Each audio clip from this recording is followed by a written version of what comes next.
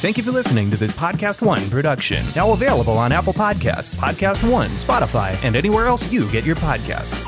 You may have heard me talk about Bird Nutrition before. My family and I started Bird Nutrition because of our collective passion for health and wellness and to help people lose weight and just feel better about themselves. Who doesn't want to feel better about themselves? So right now, I'm just going to take a minute to talk to you about our staple product, our grass-fed whey protein that's available at birdnutrition.com. We created a high-quality, healthy, pure protein supplement without an ingredient list full of junk. Our grass-fed whey protein is all natural, hormone-free. It has the nutritional components your body needs to build muscle and lose weight. So stop buying just any protein powder on the shelf, especially if it has a ton of ingredients you can't read. Our grass-fed whey protein is low-carb, naturally sweetened with stevia, and has 23 grams of power-packed protein in every scoop, and it tastes amazing.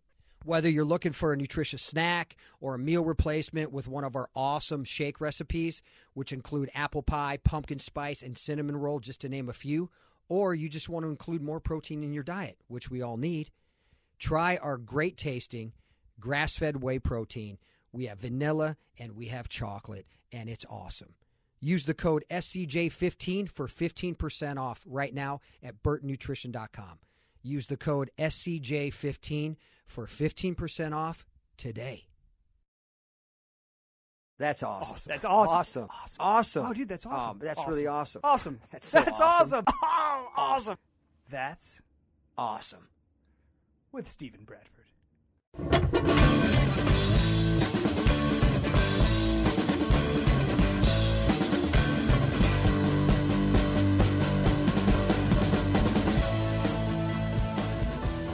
Stevie B! Yo, what's going on, Bradford? Well, hello, sir.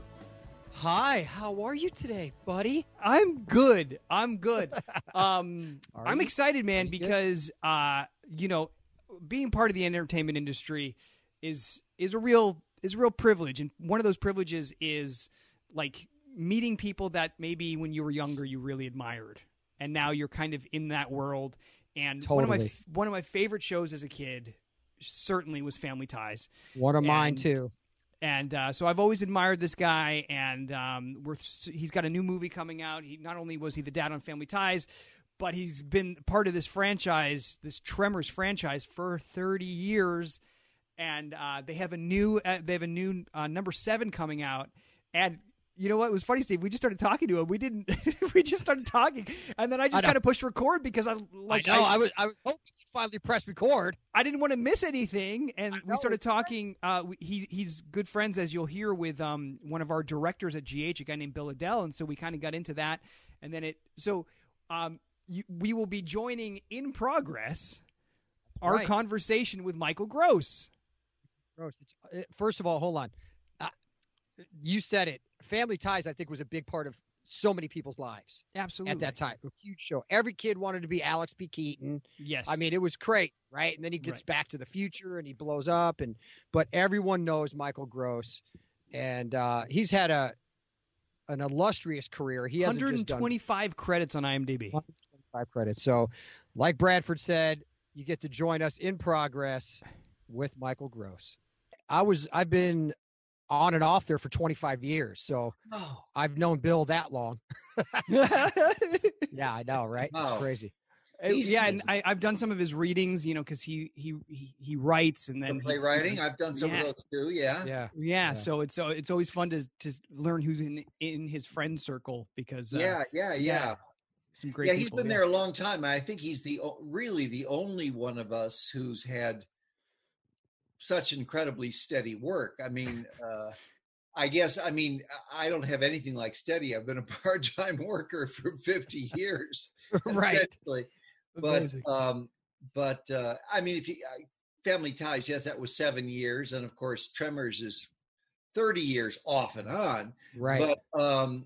But nothing like Bill. I've always said if I'd wanted steady work, I would have done something else for a living.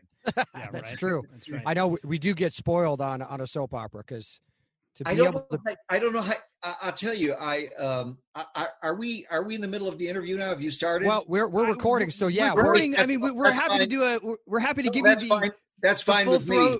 We were That's planning on fine giving with you a me. full-throated intro. No, that's fine. We don't need a full-throated intro. I guess we're recording, and that's good. I did The Young and the Restless for about 4 or 5 months. Yes, I saw that. And it was the most bizarre experience. I was not suited for it. Let's just put it that way, because I was accustomed to. I learned some valuable things from it, but I was accustomed to more rehearsal Time. time. Yes. And I was and it was a totally new character who was being introduced. So of course I'm trying to establish this character and find out, okay, what is he about and what drives him? And speaking of driving things, I think I ultimately drove the producers crazy. They were like, can we move him off the show as quickly as possible, because he really doesn't get it. I would have an episode and I'd walk in and say, this guy was not suicidal yesterday. Why is he suicidal today? Things like that. It was like, actually ask questions. That question is totally inappropriate, Mr. Gross. Just be suicidal. I ultimately drove them. I think they're still taking Prozac as a result of my appearance on The Young and the Restless, because I would say, but this doesn't make sense. And they went, that's not important. And I'll tell you what I did learn, which was commitment. That is to say, it is a little like I've discovered, it's a little like working in improv. Somebody hands you an imaginary baseball. You can't say, oh, thanks for handing me the watermelon. No, it's a baseball. You have to accept it as a baseball.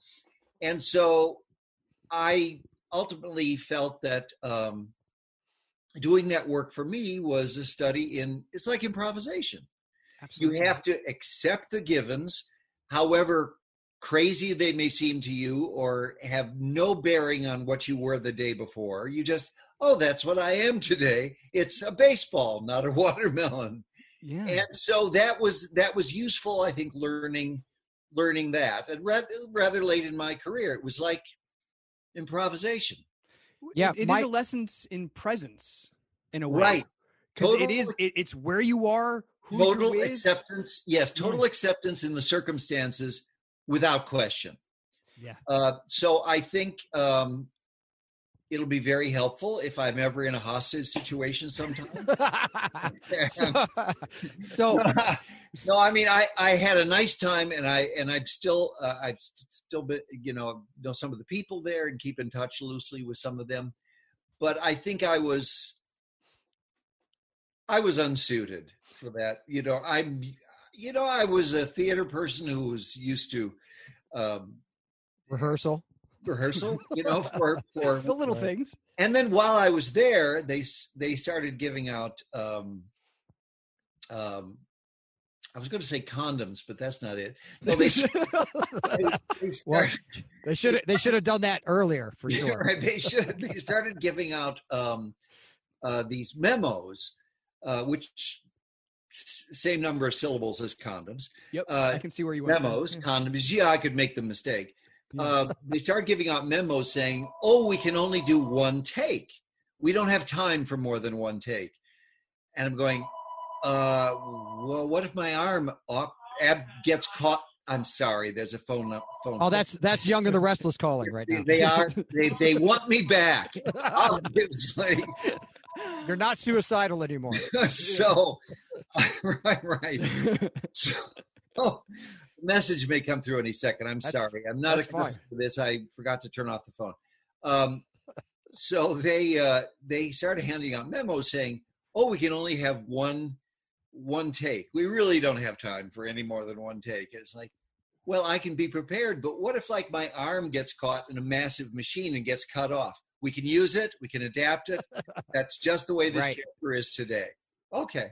So was the memo addressed to the entire company, Oh, but yeah, probably not just for not you. just, not just for me.